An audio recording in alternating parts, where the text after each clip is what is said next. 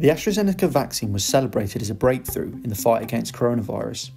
But as more and more countries suspend use of the jab, including Germany, Italy, France and Spain, concerns have been raised over the safety of the vaccine and a potential link to blood clots that have been reported in some recipients.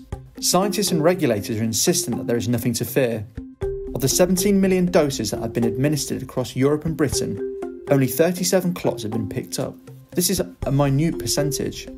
AstraZeneca has said that the incidence of these adverse events is much lower than would be expected to occur naturally in the general population of this size, and is similar to that of other licensed COVID-19 vaccines. The reality is that no causal link has been established between the vaccine and the clots.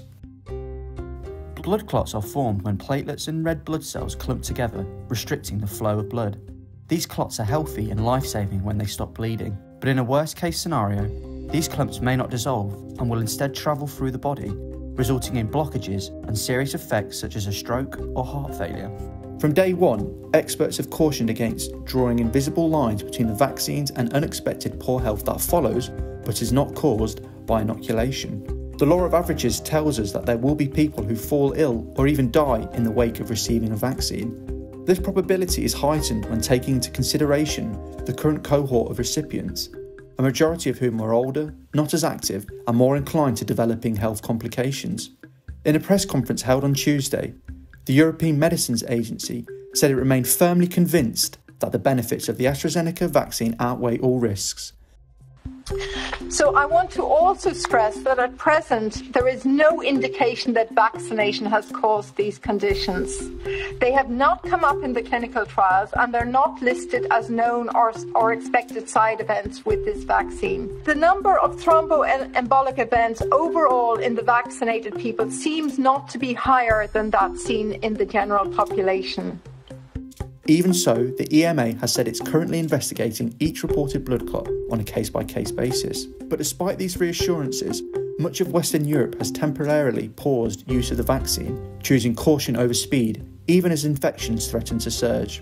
Given the clear safety data that we have on the jab, it's a risky move that could ultimately hinder Europe's recovery and prolong the time it takes to build up protection among its populations. More than this, experts are worried that these developments could undermine confidence in the jab.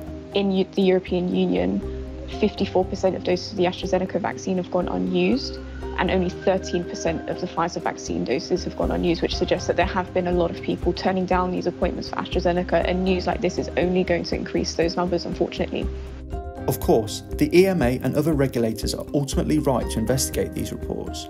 This is standard practice for all vaccines and will help to bring clarity and assurance to any lingering doubts that people may have. Guaranteeing trust in these products is crucial. Vaccination is not a matter of compulsion, but only works where there is confidence and faith in what is being injected into people's arms. This is the argument that will be put forward by the likes of Germany, France and others, which have broken rank with the guidance put out by the EU's own regulator.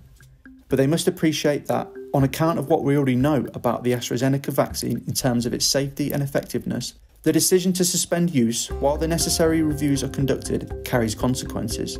As the threat of COVID-19 grows on the continent, killing and hospitalising people at a far greater rate than the reported blood clots, there is a fear that certain European nations are now endangering lives. Experts have warned that the harm caused by depriving people of access to a vaccine will likely outweigh even the worst case scenario if any link to the clotting disorders is eventually found. With the findings of the EMA's review due to be announced on Thursday, we must hope that this episode reaches a conclusion which is satisfactory for all. We've come too far to turn our back on the science now.